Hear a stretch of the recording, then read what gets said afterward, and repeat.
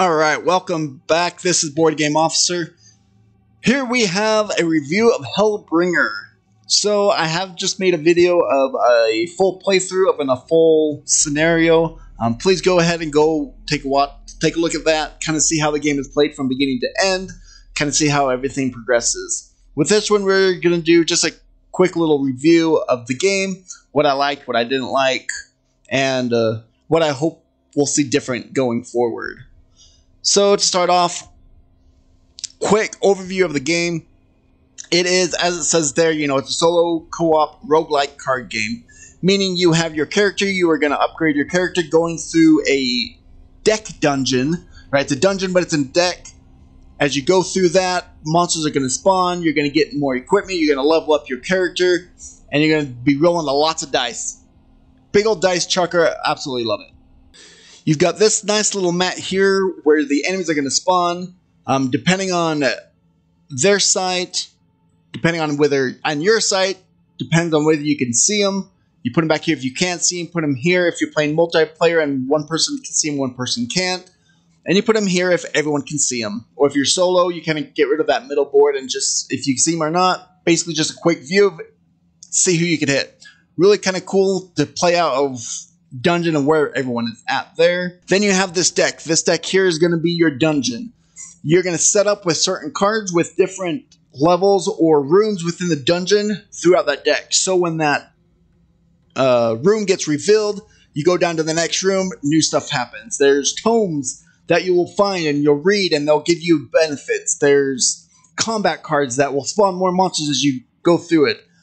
And then everything outside of that is going to be your loot, basically. It's going to be your loot to add to your character, to do more damage, to do more skills, all of that stuff is going to be in that deck. So it's a really cool thing of trying to well, if you want more loot, but the more loot and stuff you go for, the further down in the dungeon you're going to go. So it's kind of that battle of how much you want. You don't want to just grab as much loot as you can, because that means you're going to be descending way too. This is a quick down and dirty of what it's going to look like after you have it all leveled up.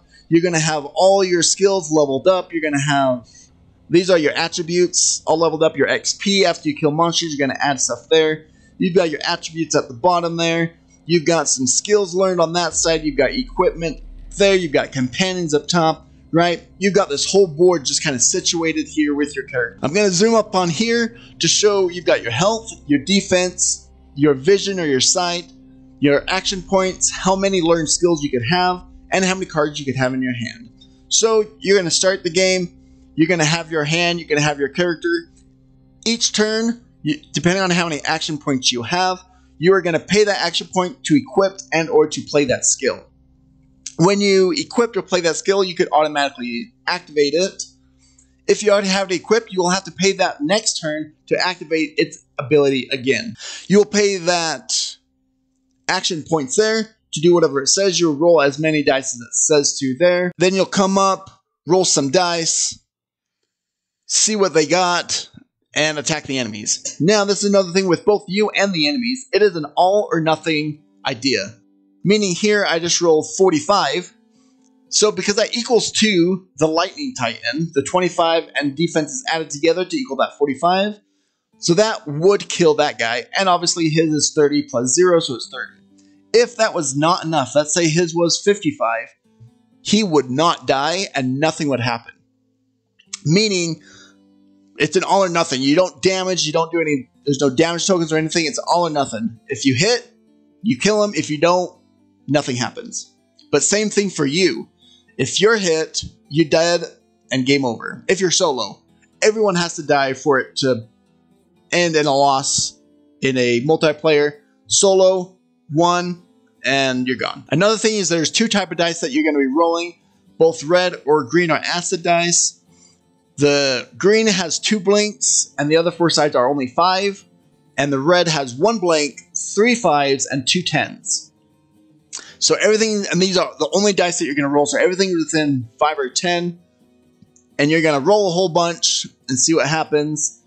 The biggest difference is these are a little bit weaker, and these, a lot of people are immune to they're called acid dice because a lot of poison people or stuff, people can be immune to poison, which means they're going to be immune to the green dice, means they just won't do any damage. but they do less damage anyways. Another thing to point out, the difference between the health and the defense, you do add them together to see how much it actually kills you. They are pretty darn similar. The only thing that's different is the defense. There are ability cards that will decrease the defense of an enemy.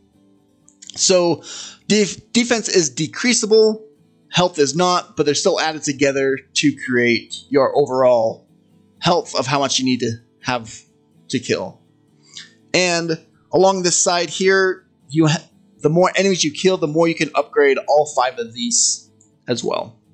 As well as cards will increase all these stats. So that is the overall quick down and dirty of the game, right? Not a whole lot into details, but just a quick down and dirty. Now, what are my thoughts on the game? So I'm going to go over the things that I don't like first, because I like to end on a positive note. So the things that I didn't like at first is there's a lot of counting. I mean, luckily it's all in 5 or 10s, right? So you're not trying to add 3 and 8 and, right? Not a whole lot of adding in that way, but a whole lot of adding and counting with the dice. This last game that I just played in my last video, I just rolled 20 red dice. Now you have to 5, 10, 15, 20, 30, 40, 50, 55, right? A lot of counting, which can take some time. One thing that's nice about TTS is you could highlight and scroll over, boom, shows you how much, right? So that's one nice thing about TTS. So that's a lot of counting, which can get tedious when you're doing one. I've played about 5 or 6 times now. I rolled 43 dice. 43 stinking dice. Goes towards something I like. Love it. That's awesome. I love dice chuggers. But counting, if it wasn't for TTS, that's a lot of counting. 5, 10, 15, 20. Keep it piles of like 10 or of like 50 or something when you're rolling that many. Right? So it can get a little tedious with that counting. Another thing that was kind of a downer was it can get a little repetitive because there's not a whole lot of depth to it, I feel like. It's pretty like the enemies go, they do this. You go. That's kind of fun. I really like your turn because you could decide, then the enemy go if they do this. Now it's your turn. Got a little repetitive. However, I say that with a big, big caveat. Because I don't think it's a big negative. It was a slight negative after like 5 or 6 times of playing. I could start seeing that like, okay, I'm almost doing the same thing. I've played with a different character every time as well, so it is different because different characters are going to have different abilities and different cards. Another thing with that, though, is, which goes into actually another point, is I do think that expansions are needed, and there are expansions. No, I don't know exactly what the expansions are going to be, but I say if you back it, you got to go for the expansions. Go for the expansions. This is actually a really good price range. I mean, you've got to go for the expansions. I think it's only a handful more, like 30 more bucks, and I think it will 100% worth the money for those extra. I think it's going to add the replayability tenfold. I kind of thought it was like Dominion. If you ever played Dominion, the deck builder, right? The base game was awesome, but it kind of got old a little bit because the cards weren't super exciting. But getting all the expansions, great, amazing, makes the game. I absolutely love Dominion. But the base game isn't super exciting like everything is. And that's what I feel like this game. I love this game, super fun. But I feel like I want more depth to it, and those expansions, from what I hear, are going to add that depth to it. So if you are going to back it, I say the expansions because the base game I think is good, but I think it needs more depth to make it better. The next thing, once again, it's not a super big diss because all games are going to have this. Because I really do like this board, right? That kind of keeps track of all of your attributes and everything. But it can get a little fiddly, right? If you don't remember to update it, then you kind of screw yourself over in either way, right? If you get to add stuff or you forget to subtract stuff. So a lot of times in the middle of a game, I was like, wait, is that number right? That number doesn't look right. So I'd go back through and like look at all my cards, see what I'm supposed to be at, double check. Right? Because if you get rid of a card, you got to minus it, and then you add a card and you put stuff back up, and so stuff is going up and down, up and down. In an actual physical game, this is going to be a chalk marker, right? So you can kind of erase it and write, which is super nice, right? If you're having to add up, because, you know, he starts with 2. If you're adding up to 12 each time, trying to remember how much you have, that would be horrendous. So it's good that there's this thing, don't get me wrong, but it's a little fiddly. Once again, it's not a big diss because all games have this keep up of everything you have. But just one thing that I found that was a little tedious. And that's pretty much all of my negatives. I'm going to my positives here. I'm going to go right back to this that we have. This is so essential. Right now I'm playing through Madara, and if you've ever played Madara, there's so much adding. I had to print off a thing to write down, basically like this, because there's so much to add up each time. So the fact that this comes preset with a chalk marker so you can erase and stuff is great. I absolutely love that idea. That comes with the box. It's not even like a little add-on, like it's base box of what it's supposed to be. Amazing, because as soon as you put it on, you add it, boom, you can forget about that card. Forget that you even had, like, this talisman adds 2, boom, write down 2 extra there. Now you don't even have to think about what that talisman does, because you just can look here to see what you have. Absolutely love that. Really quick, down and dirty. The next thing that I really love, this is more gameplay. So when you first start, you actually draw your hand and then look at the characters. So here we have all of the characters here, and you actually draw your first 4 cards before you actually pick your character, which is totally different than a lot of games, right? Usually you choose everything before and then you start going. Here you actually draw your cards because different cards are going to have different abilities. So here, that black 0 there on that left side, that means any character can have it, so it doesn't matter. However, if your hand got one of these that has a green circle, that means anyone can use this card, but the green, which is the druid, can actually equip and keep that card learned skill, so he could use this card on multiple turns rather than just when he played it. So if my starting hand has 1 druid card, I'd be like, I want to be the druid, so I already have something for him. Right? That way it's not like, oh, I'm going to pick the paladin, and then I draw my card and I have like 3 druid cards. Right? And be like, well, now I'm kind of screwed because I have all this druid stuff. And so I really like that idea that you could kind of face your cards with what you have. Or you look at your cards and see what character might be best for you. Also, you are going to be drawing the enemies before you pick your character as well. Doing this is each character has 2 starting cards. So here for the monk, we have these 2 starting cards that you could choose. You choose one of. Now, if you already know what monsters are out there, you know what their defense is, their health, their abilities, you can kind of pick and choose like, well, if I do that, then I can do that one. Like, oh, look, I'm going to get +1 if I have 50 health. Well, I know I'm going to get health from that enemy, so I'm going to, right? So you can kind of plan off. I mean, very rarely, because everything's going to change in a round or 2. But it makes sure so you don't start off just kind of with nothing that you can do. Really, really like how they've done that for gameplay. The next thing is the character progression. As you can see, this is the ending from my last playthrough. Like, I love all that progression there. You know, I mean, this is way higher than it was at the beginning. You really feel like you're building your character. Right, all those cards on the left side, I'm getting all the different cards. Cards are working together. If I use this plus this, then that's going to activate this, and then I can do... Right, they're going to play off of each other. You've got cards like this, like I was the druid, and so that means at one point I had 3 companions where you're really only supposed to have 1, but because I was the druid, I was able to have 3, so I was able to do more stuff with them, right? But if I was the warrior, I would be doing other stuff, so the characters, even though the character itself doesn't have too many different abilities, the different cards that you can equip and that you could learn and use really change the game, which is super, super fun. Another one, like I was saying before, rolling a lot of dice. Absolutely love that. I love dice chuckers. I love having a big handful. I'm so sad I don't have this game right now that I was playing. I super want this game because rolling all those like 20, 30, 40 dice, oh, sounds amazing. So I want to put out there as well, on the Kickstarter, one of the pledge levels gives you extra dice. It sounds like, well, why do I need extra dice? You might need it. I mean, it does say that you know, if you need to roll 40 and you only have 20, you roll 20, you count up, and then you roll another 20. Who doesn't want to put 30 dice in their hand and roll, right? Like, getting that extra dice set, I think, would be awesome and amazing. Would be really good to do because, rolling all those dice, super fun. The next thing that I actually enjoyed were the monsters. I really liked how different ones were pretty basic.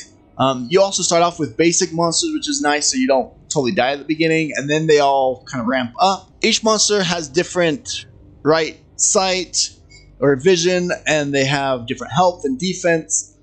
But they also, as you can see, they have 2 like this continuous. So he continuously is going to have 20. So he actually has 50 health because I had one companion and then my hero. So he actually had 50 health. Right? And then a different attack. And then he actually has minus 40 defense to it, the target that he attacks. And then he attacks for 2, right? So they don't just attack. Each of them have their own little ability, which is great for different variability and stuff for each monster. So it's feeling different as you go through. There's 2 demons available right now. They both feel very different. And definitely different from the enemies. They're, you know, like these have like 45, 30. The enemy or the demon at the end has like 150. So it's definitely different. You definitely have to like trying to do more things for it. And then kind of what I alluded to before was the different heroes. I mean, as you can see, each hero does not have a specific like this hero can do that. This hero can do this. But each hero has a inkling towards something, right? One, they have cards that are going to do it. Like the monk does not like to use weapons. When I played as the monk, I didn't have any weapon equipped the entire game, which that's the only game I've ever done, and I would only do it with the monk because he has cards that help do stuff without weapons, right? Where the only time it was different was actually when I played the druid. I actually had a crossbow, which is the ranger or the hunter's weapon, but it was a little different. Was actually not the hunter's weapon. Technically, anyone could use this crossbow because it is black, but basically meaning a little different, but super, super fun. The sorcerer is the only one I haven't tried yet, so she's the one I'm going to try next. But super, super fun game. Overall, I definitely want to back this game. Definitely going for the expansions. Definitely going for the extra dice.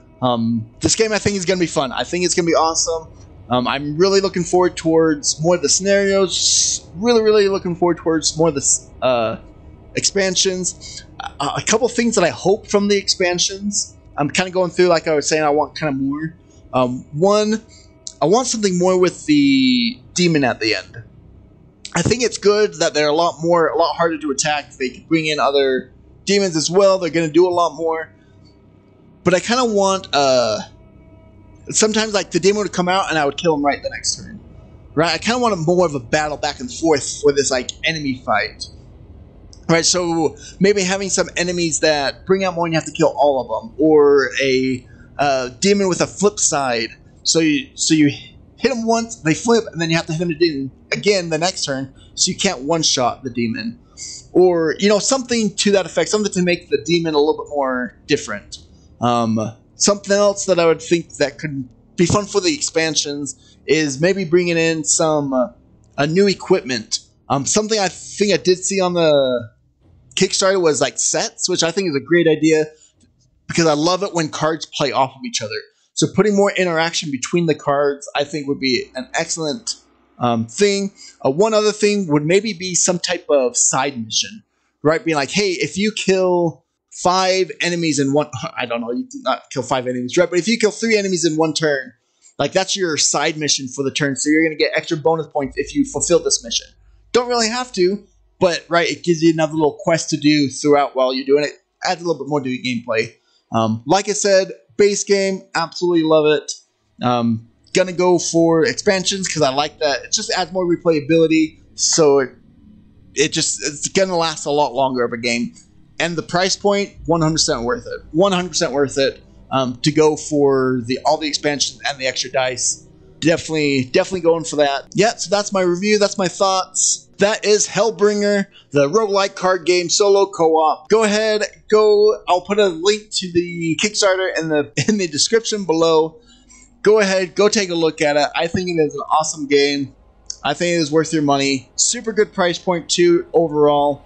I don't think you'll be too sad with this one. As long as you like dice checkers. If you're one who likes One Deck Dungeon, that's one that it kind of reminds me of. If you like that, I think you're going to like this game. Go ahead, try it out.